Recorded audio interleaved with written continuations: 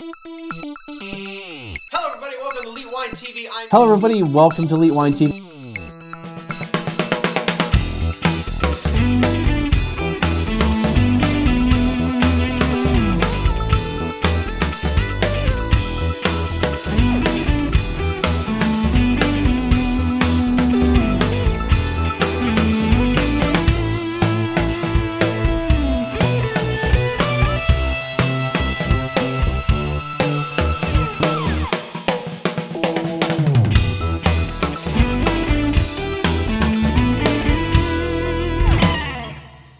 Hello everybody, welcome to Elite Wine TV. I'm your host Mark Fusco here for another edition of the show. All right, so we are doing the New Year's Eve special, and I've cobbled together, so to speak, 3 sparkling wines for your consideration, I guess. And anyway, these were acquired through either I bought them or they were given to me by people in the industry, and these are a hugely wide-ranging group of wines, and now I remembered what I was going to look up. Anyway, while I'm stalling and doing all that, so I've got 3 different wines here. The first one we're going to do was actually a wine that I bought not to drink, but it was actually for our SOM group to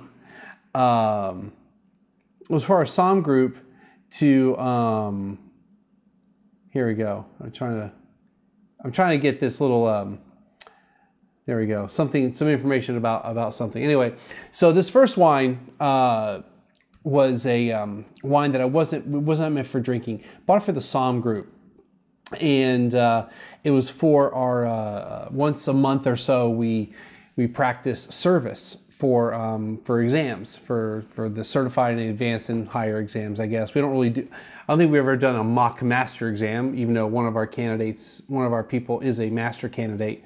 But we practice mostly certified exam stuff. We don't really get into the advanced, too much of the advanced stuff.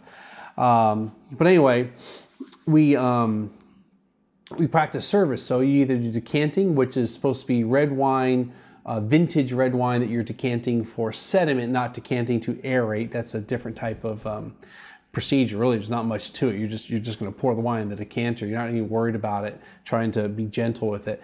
And then you have sparkling wine service. Well, I bought a few sparkling wines.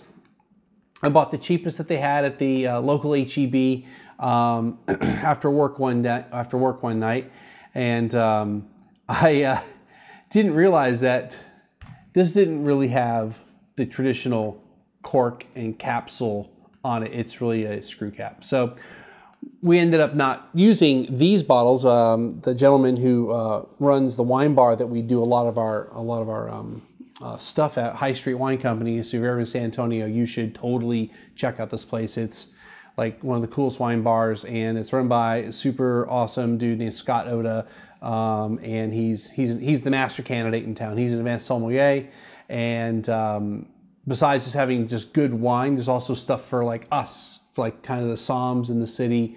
Nothing too crazy, nothing too terribly expensive, but you know, it's kind of like the wine bar that you would want to go to type of thing, and his pricing is very reasonable. So anyway, he supplied some of the wine, and matter of fact, I actually gave some of the bottles that we weren't using to, there was a lady that was there that was going to help him with doing some stuff, and I said, here, take it. And I kept, I think, 2 bottles. Well, yeah, I have 2 bottles. I kept 2 bottles, one for sure I was going to use for New Year's Eve, and I don't know why I kept the other one, other than I paid for it, and why not? I have no idea what the quality of that wine is. The second wine is a wine that was given to me by, I can't remember, I'll pull up the email, but a lady who works for Frigionet, I'm sorry, or Gloria Ferrer, Frigionet, works for that company and sent me a sample bottle. And then the last bottle was a bottle given to me by a friend in the industry who works for a distributor. And it was it's late at night. I've been watching Doctor Who on the BBC marathon. And he gave it to me as basically a present for turning 50. Yes, I am 50 years old. or I turned 50 in September. So it was a belated birthday present. And these glasses are dirty. All right, well, we'll just have to deal with it. Anyway, so let's get into the wine.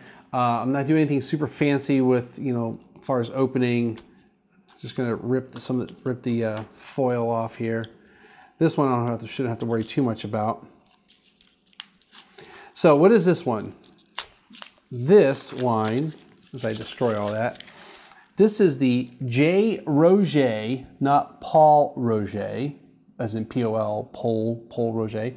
This is the J. Roget, American Champagne Brut.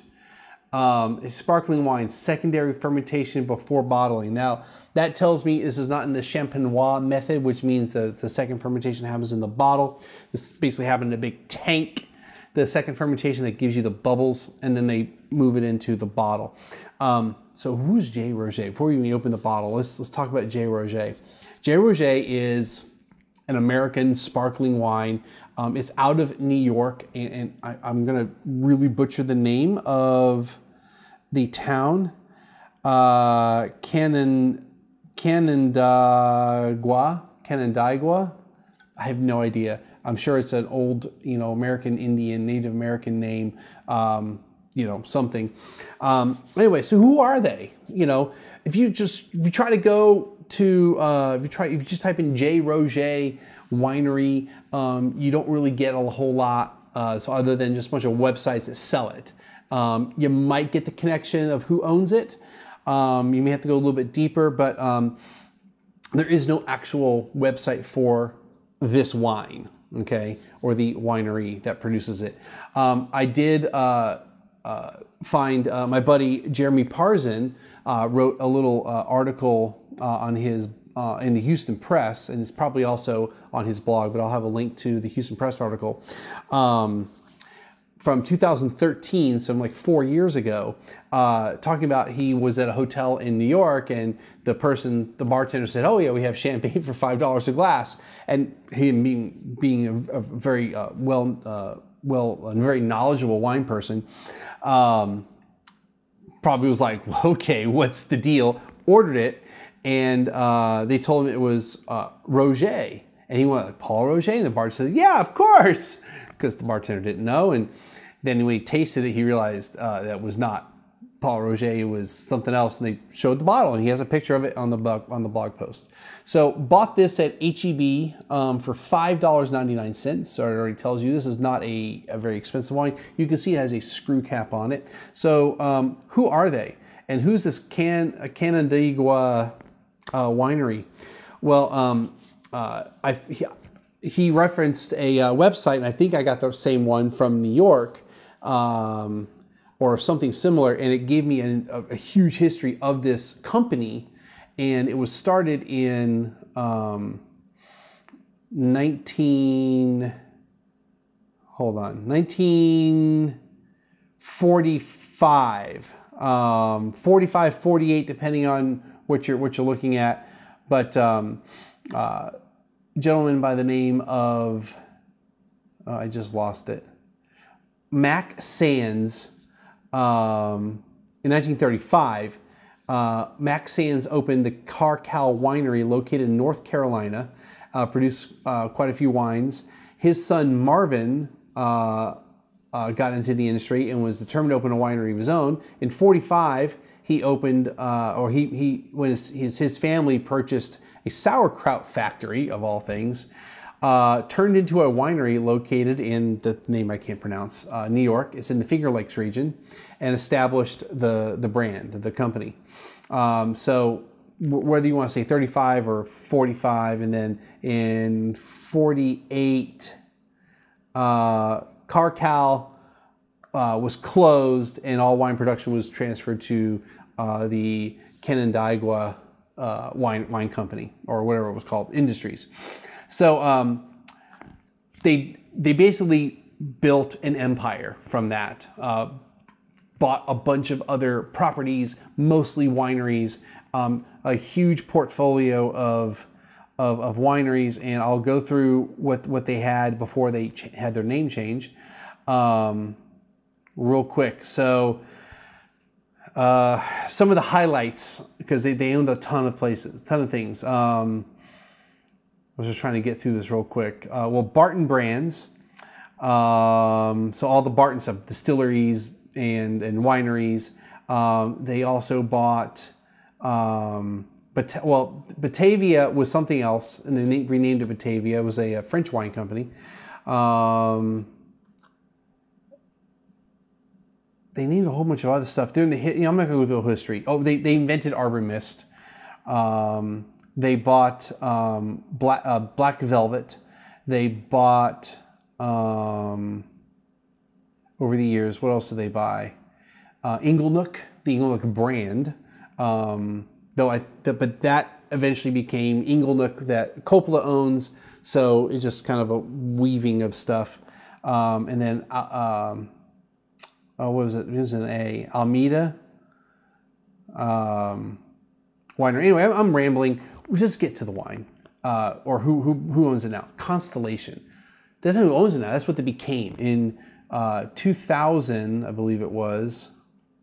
And I'm going to scroll real quick down. In 2000, they changed the name to Constellation Brands to reflect the scope of the company and its range of brands. And that's from the Wikipedia page. And so what are they responsible for now? You may have heard of a few of these places. Robert Mondavi, Wild Horse Winery, Claude Dubois, Franciscan Estates, Kim Crawford, Naomi, Mark West, Rufino, The Prisoner Wine Company. They also have beers. So Corona, they import Corona Modelo Especial, Negro Modelo Pacifico, Ballast Point, and Funky Buddha. And then they have spirits, Black Velvet, Svedka, Casa Noble Tequila, and High West Whiskey, among a whole bunch of other stuff. So I'll let you know. I'll have links to the Constellation's website. This company, this website that has the big history of the prior company, Jeremy's stuff, and then maybe even the Wikipedia page. I'm not sure. Anyway, so let's talk about American Champagne real quick, because you might go, well, Mark, I thought champagne has to come from Champagne. It does, but there's a little loophole. And I just pulled up an article that says the 100-year-old. No, don't sign me up. The 100-year-old loophole that makes California champagne legal. Now, here's the thing. This is made in New York, and I have no idea what the grapes are. Like, there's no way to know. It could be Chardonnay. It could be Riesling. It could be, I don't know, Colombard, Sauvignon Blanc. I don't know. It could be, highly doubt it's Pinot Noir and that they're making a Blanc de Noir out of it. But anyway, so the thing is, and I'm going to try to get to where this article talks about it. But there's a bunch of treaties that are involved that allow make sure that you have something that's named for a place that it actually comes from that place. Port wine, Champagne, Burgundy, Chablis, things like that. So I'm trying to see here. In 1983. Okay, so here's the loophole. Go ahead and get to the end of the article. If a producer had used or abused, from the French point of view, one of the names prior, one of those protected names, place names, prior to March 10th, 2006, they could continue to use the name on their label indefinitely. Although these names were and continue to be used for the most part by lower-end winemakers, the CIVC, that's the body that protects and kind of runs a lot of the champagne stuff, were enraged in the long-sought victory. It is an absurdity on a moral point of view. Anyway, that was a quote from them. So anyway, they basically how all the treaties and how all the stuff came about. The agreement happened in 2005, and it said in exchange for easing trade restrictions on wine, the American government agreed that California Champagne, Chablis Sherry, and a half dozen other semi-generic names was what what that is, American Champagne, would no longer appear on domestic wine labels. That is, unless the producer was already using one of those names. So if I come up with a winery in the United States and I create a sparkling wine, whether it's truly champagne, method champagne, method champenois, or it's this type of secondary fermentation not in the bottle, I can't call it American Champagne. I can't call it Texas Champagne or whatever. I have to call it sparkling wine. Okay, but if I bought this brand right now, if I laid down a few $1 billion to buy Constellation, or I ripped this away from Constellation somehow, I can still continue to use the name because the brand was already established. All right, so let's get into this wine. It says the screw cap. There's all the bubbles. It's, woo, almost. All right. So this is, price point wise, this is the kind of sparkling wine you're going to have at, a casual party at your house, New Year's Eve or Christmas party, or just you want to celebrate something, or you want to have something that you don't want to spend a lot of money on. So let's just check it out. All right, on the aromas, pretty basic citrus, touch of apple, touch of melon too. I mean, we might be talking Chardonnay here.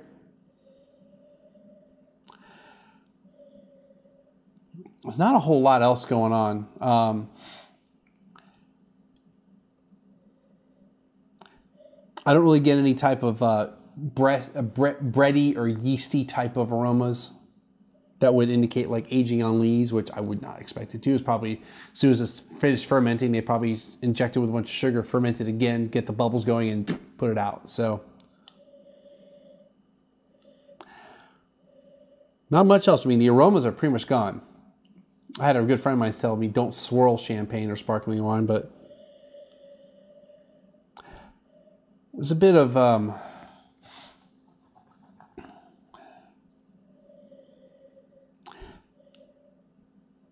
there's a hint of toast in that, actually, from swirling. And honestly, a bit of plastic.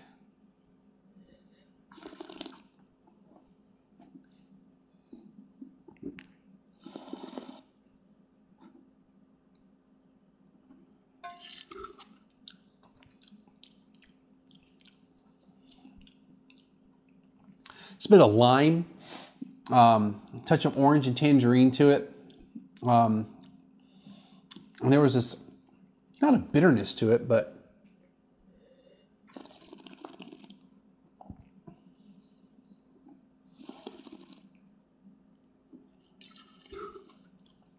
like burnt toast now. So it gets somewhat bitter, like a burnt toast action to it.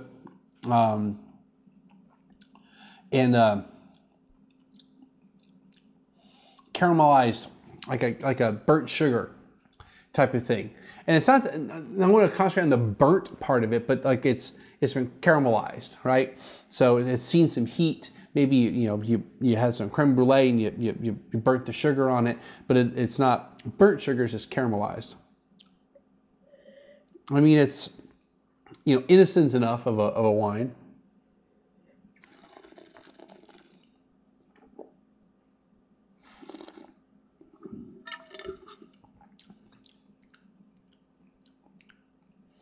A bit of tanginess to it. For being a sparkling wine, there's a bit of somewhat creaminess, but there's also a bit of flatness to it. Considering sort of screw cap and how much action there was once I opened it up, I'm going to assume, and it looks like it's in a more, it's probably not exactly a standard bottle, but it's probably not in a bottle like this one as far as like the strength of the bottle. So my guess is it's not upwards of the 6 or so atmospheres that champagne bottle or method champagne wines will have. It's probably a little bit lower atmosphere. So that's probably why you're not getting as much of the bubble feel. Remember, it has nothing to do with the glass. All a flute does is it gives the wine a more focused and concentrated area to bubble up, and usually champagne flutes have a little bit of etching in the bottom because that's how you get the little bubbles, whereas regular wine glasses don't, so you don't really see the fizz.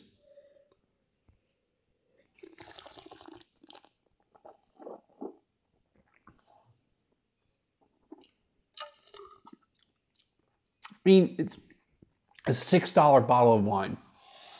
If you're going on the cheap, if you need to buy a whole bunch of sparkling wine for a party and you don't want to be spending like, you know, $30, $40 a bottle, and you're going to be buying like 3 cases of this stuff, and it's a party and no one's really going to care, especially if most of your friends are not wine snobs,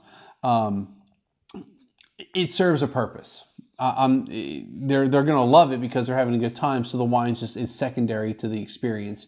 But that's just any wine. Any wine, you can have any okay wine in a really good environment, and people are going to like the wine. And when you're in a more controlled setting, or if someone says, "Oh, what's the wine you had?" "Oh, we had J. Roget." "All right, cool." And they go and buy it, and they get home and they're all excited. It was going to be so great. And they go, "Oh, it wasn't that great," because it was the experience. Okay. Yeah. Anyway, if you need something cheap, buy it. You can buy anything in this price point. It's all going to probably taste very similar. What's the grape variety?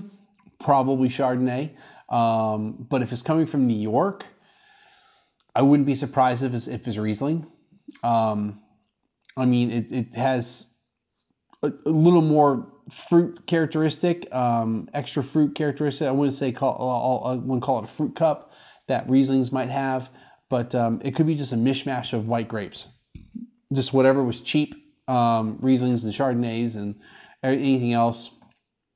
But yeah, it's probably what it is. Real quick. So I don't get a lot of comments on YouTube, and I also don't get a lot of negative comments. But I've had a couple people give me something over the past couple months. Actually, one guy was, I knew you were something like a snob or whatever because you spit. I'm out of here. I'm like, all right. So if you're first time watching this and you just saw me spit, you know what? There's a reason I spit. I'm at home. Do I really care if I get drunk off of these wines? I'm not going to get drunk off of the 3 tastes. I get it. I'm also only recording 1 episode tonight. I typically record 3, 4, 5, 6 episodes, and sometimes there's more than 1 wine per episode. So if I actually drank all the wines, by the time I get to episode 5 or 6, I'm going to be inebriated, so I cannot evaluate the wines. So that's one reason why I spit. 2, it just is become a habit for me. It's part of showing professionalism. I am in the wine profession. I'm not just somebody that just enjoys wine, like a wine enthusiast, and all kinds of stuff. You know, I've seen some spirits and beer review videos out there on YouTube, and they don't spit. That's their choice. Again, they're probably in a controlled environment. They may only be recording 1 episode at a time. So sampling a little bit of, and really, I mean, if you're only going to sample like just the tiniest bit of a spirit, maybe like 2 of them, it's not like you're having like 3, 4 shots, okay?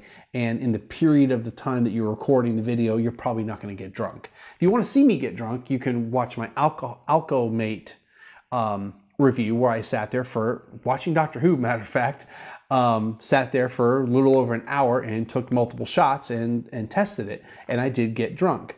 But anyway, so that's why. Second point, someone said they didn't like my intro music. You know what? We all have our musical tastes. I happen to like techno and trance and that type of stuff, and I wanted my intro song to be similar. I wanted to incorporate that type of style of music, and also be somewhat reminiscent of a podcast that I listen to, Security Now, and actually Twit, This Week in Tech. I don't really listen to Twit as much anymore. I do listen to Security Now, which is a computer security podcast on the Twit network. So that was the purpose of the music. I like it. I asked the composer to create something. It's Mark Blasco, I think his name is. As a matter of fact, remember, I'll put a link in the show notes on the website, not on YouTube. On the website, if you want to go check out a site. I didn't get the exclusive license for the song. I don't know if I could now, but if you want the song, you can do it. And the ending, and the outro music is just, it was publicly or music you could buy off of a website. And I used that song. I had him use that song as a little bit of a basis for the intro song. And then someone said the intro was too long because they saw my Corvin episode where I did like 4 minutes of like, you know, talking about how I had the Ridge three vineyards Zin, and I was talking about how 6 months later it tasted just fine.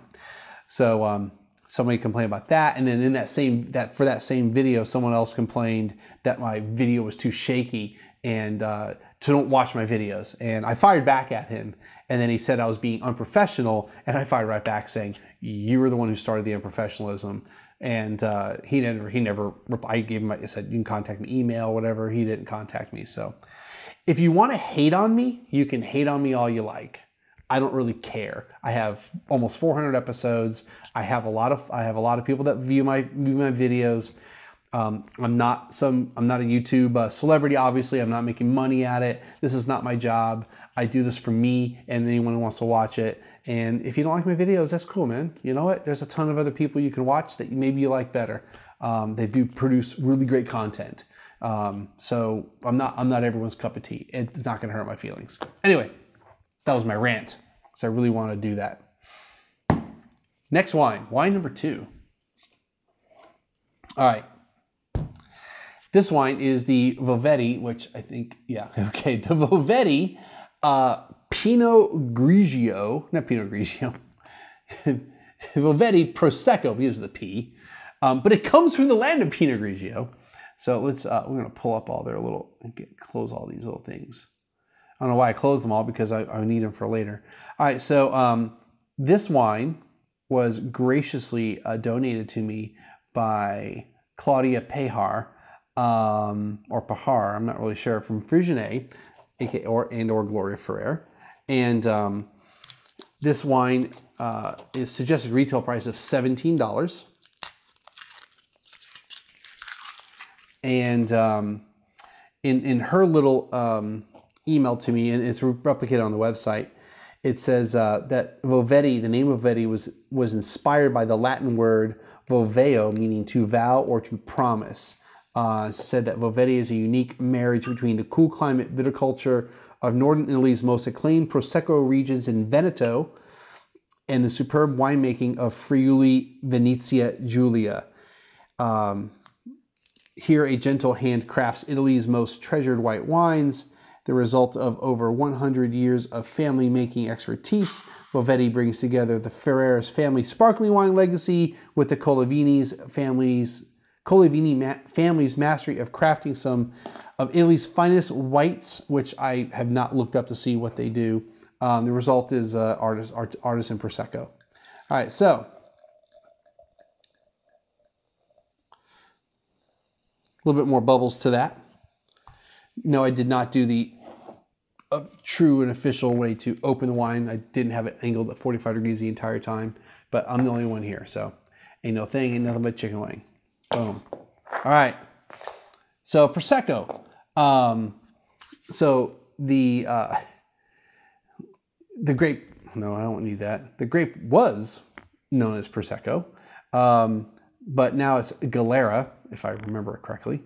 And the website that I had up for this reset back to the splash screen asking if I was 21 years old or not. You know what? When they were asked to put your birth date in them, I was like January 1st of, and I just pick a year. I think it's just silly that they put that age thing on there. Like, what 16-year-old's going to go no, or put their actual birthday in there? Well, maybe they don't know. Maybe they're stupid enough to think that the website's going to track it or know that they're lying. Anyway, so I wanted to pull up some of the. Well, I don't want to read all the tasting notes. It just says 100% Glera, not Galera. Glera is the grape, the official grape name. And I already talked about the two families, and you know what? That's it. And where it's from. All right, it's already done. All right, so on the nose, it's like a really pretty nose. it's almost like almost a spice driven nose and potpourri. Yeah, it's almost like walking into like a world market or a Pier 1 type of thing, and you get all those awesome like spiced kind of, you know, wood aromas, or like an antique shop, you know, with some, you know, some aromas like that. With, you got some orange and honeysuckle and wax, wax candles. Like, you've ever gone to one of those little like antique shops, or like one of those little specialty shops in like a, you know, like a little town, and they've got like the candle selection, and they've got all those scented candles, and you can just smell it when you walk in the door, or you walk down the little area, or the area of the, like it's an old house, usually it's an old house that they convert into a shop, right? It gives me that type of memory. But definitely a preponderance of orange, honeysuckle, melon, those types of aromas.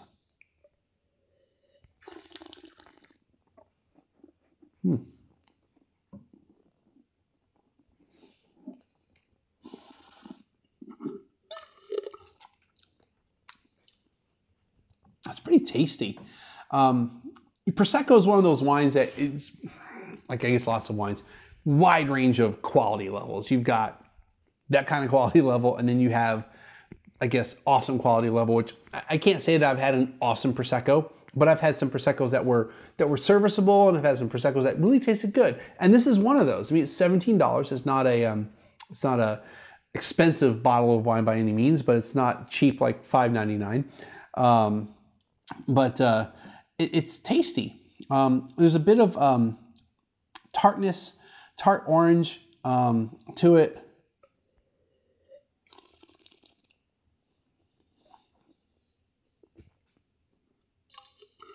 There's a good mouthfeel to it. I mean, you really feel the bubbles in your mouth.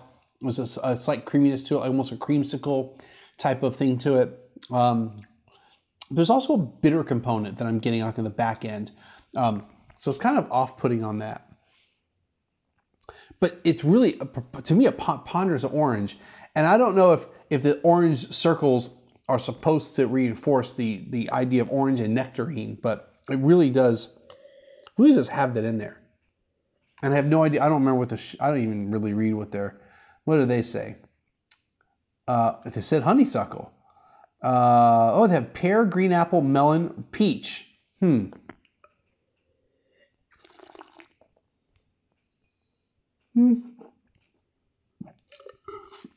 can see the peach and the green apple. I don't really get the pear necessarily, but, you know, very much like that stuff. But you do get a creamy mouthfeel to it. There's a bit of a creamsicle type of aroma or flavor to it. It's very pleasant. Like I said, there was a touch of bitterness on the back end, and I don't know if it's just maybe more about the acidity in the, because I'm really salivating. It was the acidity that's like drying out things, and maybe that's why I'm confusing that with bitterness. But yeah, it's good wine. I enjoy it. I would say if you want something like this, then yeah, absolutely buy it. If you're into that type of stuff. We're already over 30 minutes, so let's get moving on. All right, wine number 3. Boom. We're gonna move these down the line.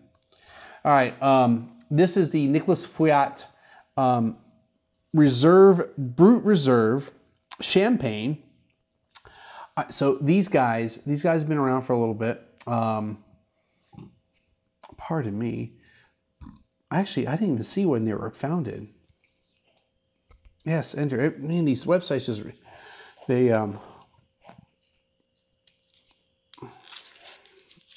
they reset their stuff.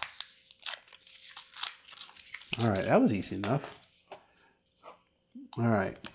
So this wine was a gift by one of my buddies in the wine industry. He works for a distributor. Like I said, it was a belated birthday gift. Plus, he just wanted to do something special for me. So I really appreciated it. And it retails for right around, on wine.com, it retails for about $35. Okay. So nothing too terribly expensive, but definitely not the not super expensive, right? And definitely not like a value wine. So let's do this right here. So these guys, they work with about 2,200 hectares of vineyards and growers. A little bit of pop there, a little celebration action. And oh, that's not what I want. I want this wine here, Brut Reserve. Boom. And they have, I think they said 14 Grand Crus that they pull from. Let me try to get the, here we go, Savoir Faire. Style and authenticity, maybe it's in that one. No, that's the winemaker. There we go, Exceptional Alliance. All right, so yeah, I don't remember seeing anywhere that saying when they were founded. I probably should look it up on the Wikipedia page. But they use all three of the grape varietals, Chardonnay, Pinot Noir, and it's now supposed to be referred to as Meunier and not Pinot Meunier. That's what I got told recently at a master class. But anyway, they use 13 of the 17 Grand Cru vineyards, 33 of the 42 Premier Cru vineyards, and then 259 of the 320 other crus from the Champagne appellation. 2,250 hectares was what they grow from, or they get from, and there's like 5,000 grape growers, which actually that's not them, that's the whole region, I think that's what they're trying to say. Their wines in general they use 25% Chardonnay, 25% Pinot Noir, and 50% Pinot Meunier or Meunier. And I'll even tell them what they say each grape brings. Chardonnay, with its floral and citrus notes, brings elegance and finesse to the Champagne, while the Pinot Noir, with its red fruit aromas and considerable structure, brings body and power. Finally, Meunier imparts softness, roundness, and fruit character to the wines. And aging, they like to talk about their aging. So let's see here. They mentioned that by law, a champagne needs to be, a Brut champagne must spend at least 15 months in the cellars and 3 years of aging for vintage champagne. They typically age their champagnes for longer than that, and they're not the only ones. Actually, a lot of champagne houses actually age their wines for longer than the bare minimum. So the Brut Reserve is aged for 3 years in the cellars, and it is. They didn't give us the breakdown necessarily, but it just says a range of different crus make up the blend. So let's talk about blending real quick. So this is a non-vintage blend, and it will have a certain style to it, and they have to keep a certain amount of wine back every year for reserve wine, so that they can continue having they have like this continuation of style. And so your winemakers, they're blending these wines from year to year to year, and each individual wine needs to stay in a certain style. So it's kind of weird that they have that, and sometimes, like in the case of Krug, I went through a master class with them. Not a master class, but actually it was a master class that they use Krug, and then another class just on Krug. They actually think of their special cuvées or their Grand Cuvées as the same as vintage. In their eyes, the quality should be the same. So some champagne houses will have that type of attitude about their non-vintage offerings. Anyway, so if you think about it, it takes a lot of skill to make this wine taste the same from year to year to year that it's actually produced. So let's go right into it. There you go. There's that bready, yeasty type of aroma that we get from champagne.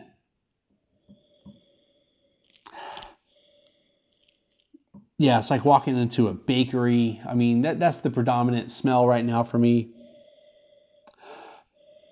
Touch of orange, touch of tangerine, touch of green apple. I'm going to swirl it up. I know Eric will kill me for doing that. It's like an apple pie, like a green apple pie.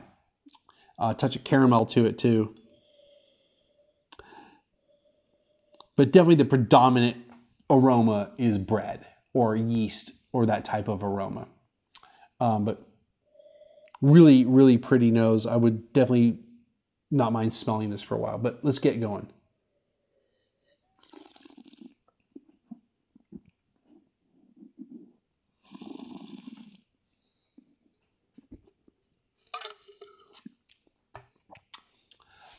Definitely the most bubbles of all three.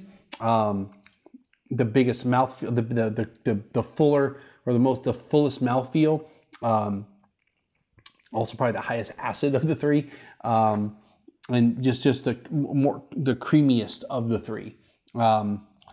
It's definitely got all that brioche and toasted bread quality to it. It's got the green apple to it.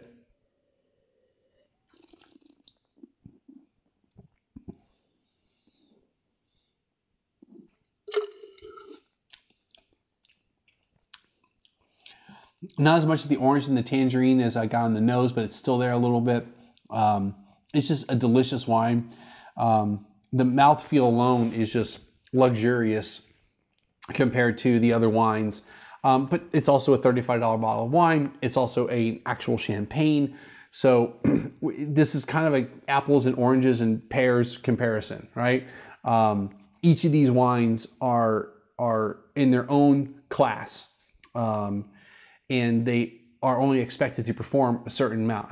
You're not gonna put a Ferrari next to an Escort, okay? Do you make Escort next to an Escape? How about that? Ford Escape and a Ferrari. I don't even think they make Ford Escorts anymore. You're just not going to. They're not the same car. They're not the same quality build. They both get you to where you want to go, just in different style and different speed. And I'm not trying to say this is Ferrari and this is an Escape or Ford Fiesta, but the idea is that these wines are in their own classes. Oh man, I'm still tasting this wine, and it's really that again, all the bready and yeasty and the bakery, and like you just walked into a bakery. I mean, it's like almond. It's like an almond. Oh yeah, it's like an apple almond like muffin, you know, with a little bit of nuts, a little bit like almond, but like also like walnuts in it too. Yeah, that's what it's like. It's like I just had this muffin, has apples in it and some nuts, and it's kind of got an extra bit of toast to it, like it was baked a little bit extra, so it's kind of caramelized and browned. Yeah.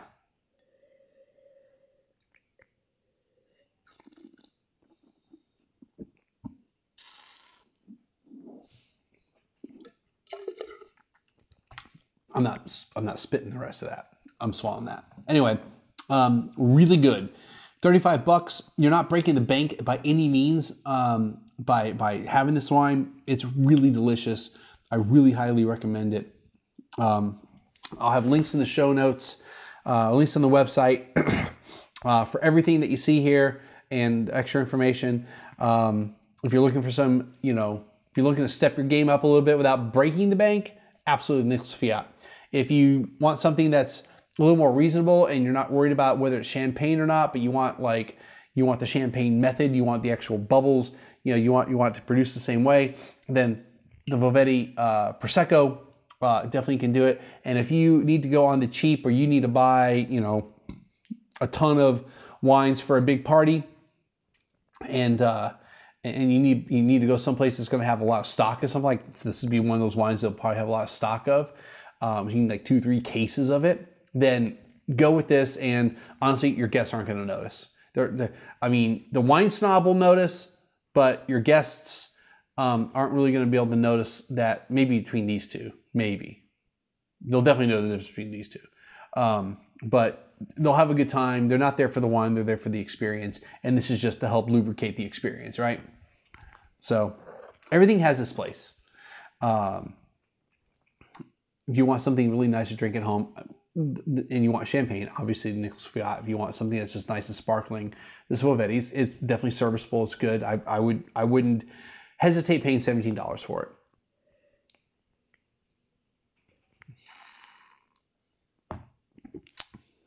That's really good. Anyway, that's going to do it for this episode. It's the end of the year. So I want everyone to have a safe rest of this year, because I'm putting this out on Christmas. No, the day after Christmas, putting this video out.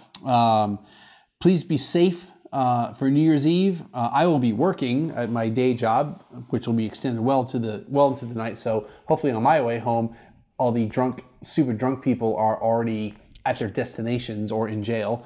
But please be safe. Use ride sharing, use a cab, use a designated driver for New Year's Eve. Please do that because it's not fun to have the aftermath. And you can click the links above to friend me up. Click the link over here for the PayPal. It's kind of actually down there a little bit. To send a donation if you'd like.